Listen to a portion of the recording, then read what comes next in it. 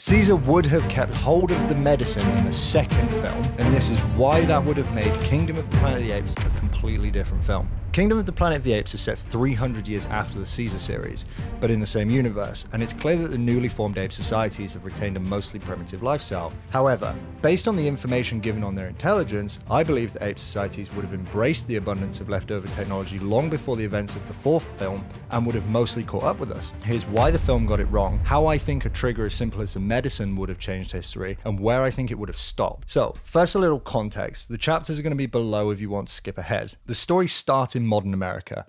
Humans are testing a cure for Alzheimer's disease called ALZ-112 on apes. This drug seems to both cure Alzheimer's and make apes smarter. However, all hell breaks loose when it mutates and becomes what is called the simian flu, an airborne virus which is lethal to humans but still enhances the cognitive abilities of apes. Over the next couple of years, most of humanity is wiped out by the flu, aside from some small settlements of what looks to be about 1,000 humans surviving on leftover resources. The apes have fled into nearby woodland and started to form basic primitive societies. The story of the second film is where my interpretation of this sequence of events differs.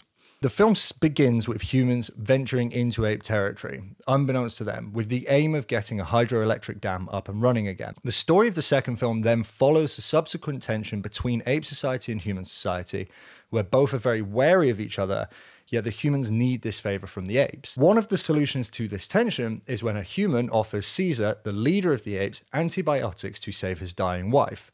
The antibiotics work, and the apes, as a thank you, allow the humans to continue the work. Here is the problem.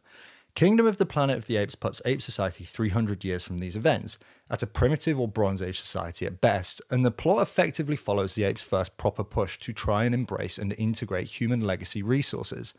But it would not have taken nearly this long. Rather, once Caesar's beloved family was saved, that would have triggered the apes' pursuit of acquiring human resources. Caesar demonstrated considerable strategic intelligence, so the first thing he would have done is said to the humans that he would be happy for them to continue working on the dam in exchange for more of this magical medicine. The humans weren't in a position to negotiate and would have willingly offered some. But antibiotics only work in some situations. Now, the humans have no reason not to tell Caesar this, but it can be complicated and the stakes are very high. You wouldn't want to get it wrong. Cue reading and writing. The apes are seen to have their mantras written on the wall when Maurice is teaching in the second film. It says apes together strong. So they have some basic capability. They don't need to be reading War and Peace, but a simple means of storing information of when you could use the antibiotics seems certainly plausible. So the apes now understand the profound importance of reading and writing, and they own some simple antibiotics. Here's where things would have settled down for a couple of weeks. Caesar would have understood the importance of the recent discoveries and would have set out to understand reading and writing as quickly as possible. This way he could access already written information by the humans. The humans would have gone their own way and been building a society much faster again with an abundance of electricity. It wouldn't be long though before the peace was broken. With a society of that size, a few hundred at least, the requirement for antibiotics to save a life would have come again quite quickly, and it wouldn't be long before they would have run out. Once they have no medicine left, and Gary's wife is dying, Caesar would have had no choice but to seek out more. Now, there are a few different ways for the stories to develop from that. Apes and humans could have ended up creating a mutually beneficial arrangement where both can provide benefits to the other. This is what I think would have happened, purely because, regardless of how messy history is, our one data point is that life seems to tend towards cooperation. This would bring a broader meaning to apes together strong, which includes the ugly, tall, hairless ones we call humans. Further, Caesar's strategic decision-making reliably tends towards cooperation. Whatever the case, the point remains two things are now certain. The apes understand the profound value in leftover human resources, and the source of humans' vital electricity is in ape territory. Through war, negotiation, cooperation, or some other way, it's almost certain that apes would have integrated human technology as early as the dawn of the Planet of the Apes. So we jump forward 300 years. What does society look like? Well, let's say that the apes and the humans did try to cooperate, since everyone is better off that way. The problem is the virus seems to have a lethal impact on human populations, and regardless of whether it was through war or subservience, humans would have ended up in a similar position to that which they find themselves in the fourth film, effectively wild animals. I think that out of tenderness resulting from their increased intelligence, the apes probably would have kept them around, just like we do with cats.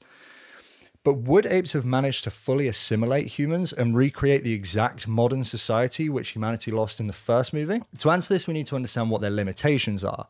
This is because Caesar demonstrated an intelligence no lesser than humans, and so reasonably we can assume that they could learn to read and write to the same level.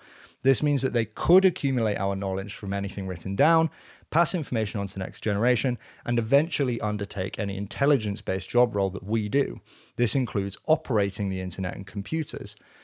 However, this leads us to our first potential barrier. What exactly is the state of the equipment left behind after the second film? Specifically, is there even an internet that could be used? Now, apes don't need to have global access to a communication information yet, but if we want to understand whether they could recreate our society exactly, then this needs asking. Now, I have a feeling that the next films will actually answer this sort of question, but here are my thoughts. The internet requires electricity and millions of staff worldwide to maintain the upkeep of physical servers.